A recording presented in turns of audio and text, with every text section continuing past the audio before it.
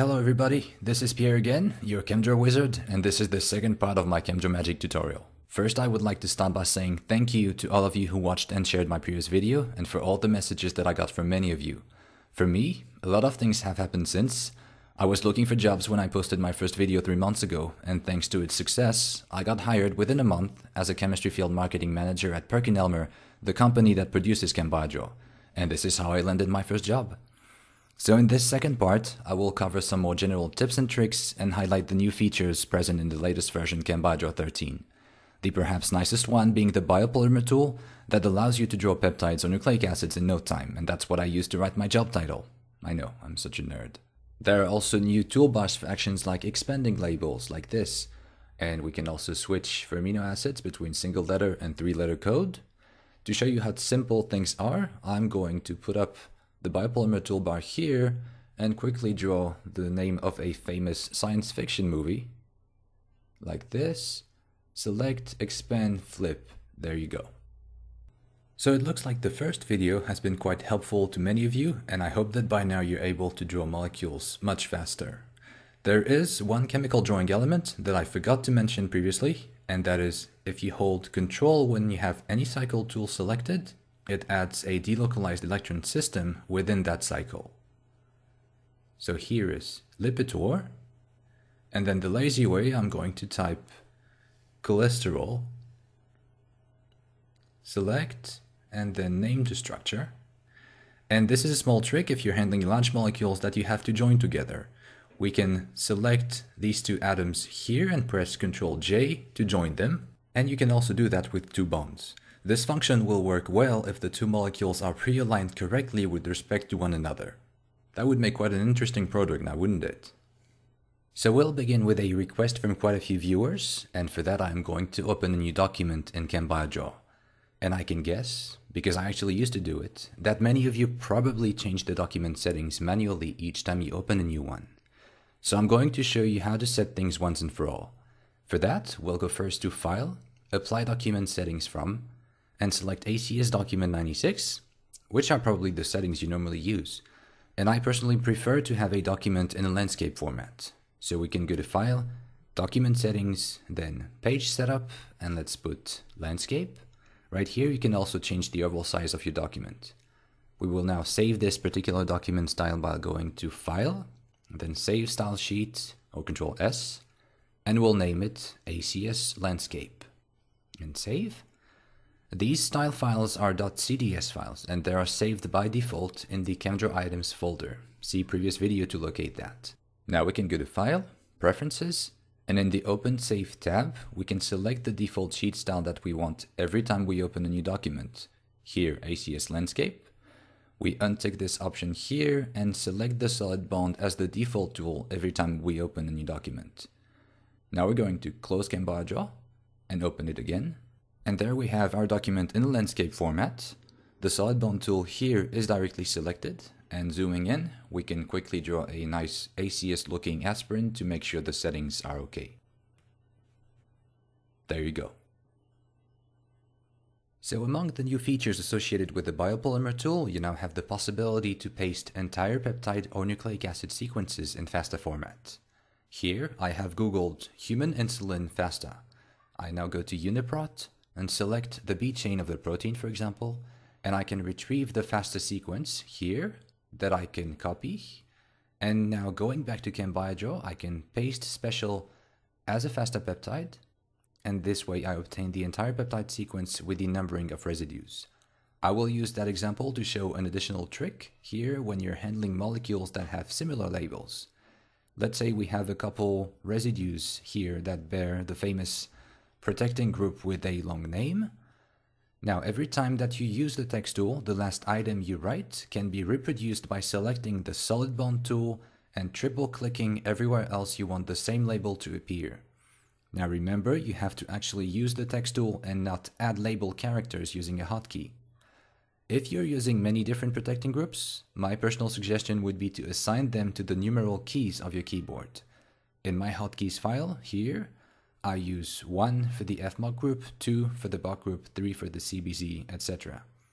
Remember that an atom hotkey will only add a chain of characters to the atom, and that independently from that, the chemical nickname has to be correctly defined. Coming back to the biopolymer tool itself, another nice feature is the possibility to manage side chain links between different peptide residues.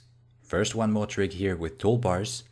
By double-clicking on a toolbar in an area that is not highlighted, you alternate between the floating and docked configurations. So let's draw a good old AC/DC tetrapeptide here, and I'll remove the display of termini by going to File, Document Settings, Biopolymer Display tab, and toggle that off. Now I'd like to add a disulfide bridge between the two cysteines, so I grab the solid bond tool and simply draw a bond like this.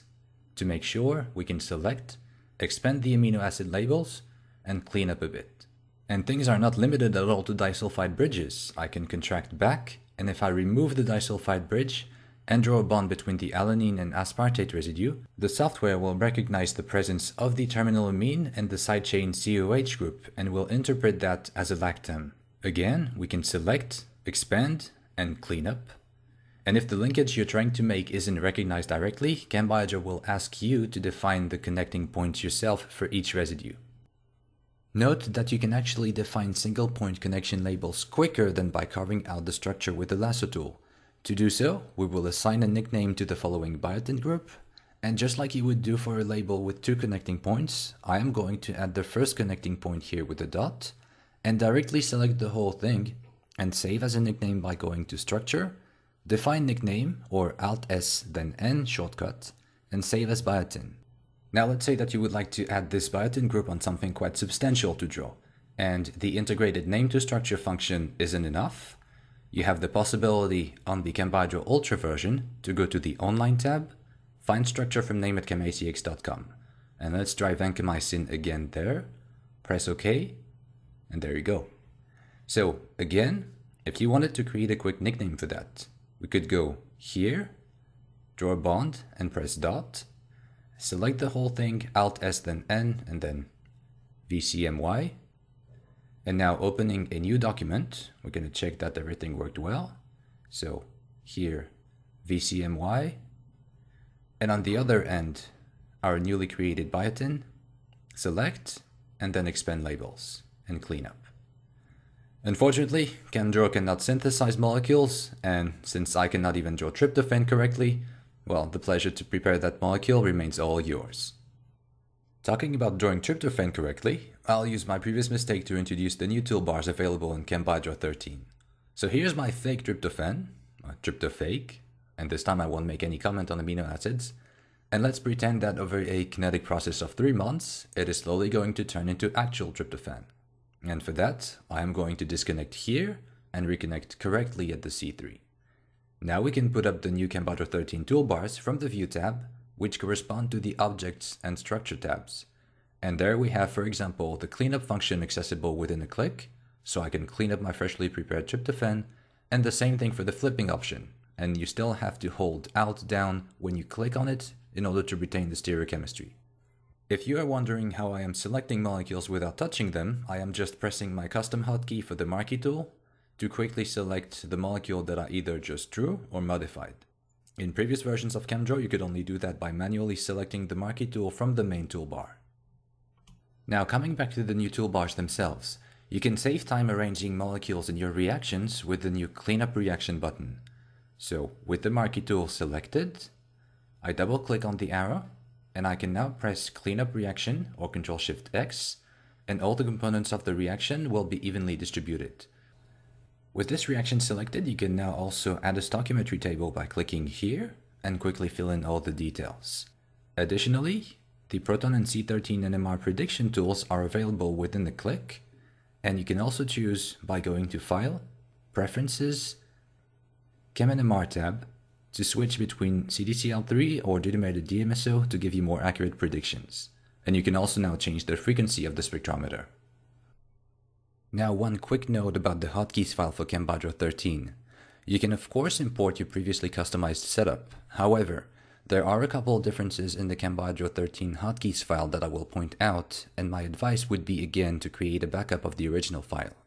When that is done, you can open it and copy-paste the different command lines you have customized in, for example, ChemBioDraw12. Remember, the first section is for atom hotkeys, second section for bond hotkeys, and third section for generic hotkeys. You'll notice that there are 2 additional sections further down the file for the biopolymer tool to draw amino and nucleic acids. These sections and the corresponding biopolymer tool behave differently and cannot be customized like other drawing tools, so I would recommend not to try and modify them. In terms of improvements, the set of chromatography tools has been appended with the polyacrylamide gel tool that would be the TLC plate biological analog for proteins. And now for both tools, you can refine the shapes of spots or protein bands by holding Shift with the TLC plate tool selected. For example, I know that this is what an ideal TLC spot should look like. However, that actually looks much more like me monitoring a reaction. Also new, the electron pushing arrows are available from the mass frac tool right here. So let's say that we have to write up a Michael addition reaction mechanism. We'll need a Michael acceptor here, and to go with it, a Michael donor such as malonate diethyl ester. Select Ctrl-Shift-N, and let's change that to the corresponding enol. Now we can put up the chemical symbols toolbar and add a negative charge over the oxygen, and we'll need a lone pair of electrons to draw the mechanism. We select the electron pushing tool to draw some arrows, and you'll notice that these specific arrows only allow for certain positions. Once things are set, the nice part is that we can actually move the nucleophile around and things remain connected as they should. Lastly, I will finish with the template tool and we'll see how you can create your own templates. For that, we're going to select the template tool and at the bottom, new templates, which will bring up this new window. Inside these squares, you can draw or paste molecules that you use frequently to have them readily accessible for later. And if you're dealing with a lot of molecules, you can add more rows or columns in the Edit tab. You may also have to change the document settings within the template file itself. To go faster, I'll go to File, Open Templates, and open the template file that I have created with the molecules drawn in this tutorial, and I will paste our last example. The main advantage of templates over labels and nicknames is that you can easily reuse not only molecules, but also reactions, pictures, or text. When we are finished, we can save this as a template file, .ctp, such as for research purposes only, and save. And if we close and go back to our original document, we can go to the template tool, where there is now an entry for research purposes only. We can put it up and have it ready to draw. And this way we can quickly access contradictory molecules, peptides that spell names, very large natural products, kinetically unfavored reactions, reaction mechanisms, or even a happy TLC plate. And the last new feature to go with all this, if you have a Dropbox account, you can now go to File, Cloud, Dropbox, and after a one-time sign-in, you can directly upload and download ChemDraw files. Here I have already uploaded our last document, and I can download it directly from my account. And this way, you can readily share your ChemDraw files with your colleagues over different computers. And that will conclude the second video. I sincerely hope it has been helpful to you, and if you would like to know more about some other software solutions for research, I invite you to visit the PerkinElmer Informatics website and sign up for upcoming webinars. I'll have a special acknowledgement to some chemistry bloggers, and these would be Derek Lowe from the blog In the Pipeline, Stuart Cantrell from the Nature Chemistry blog, and ChemJobber from the ChemJobber blog. Last, but certainly not least, I thank you once again for your attention. Please share this video if you have found it useful. Now keep on chem drawing, and have a good one.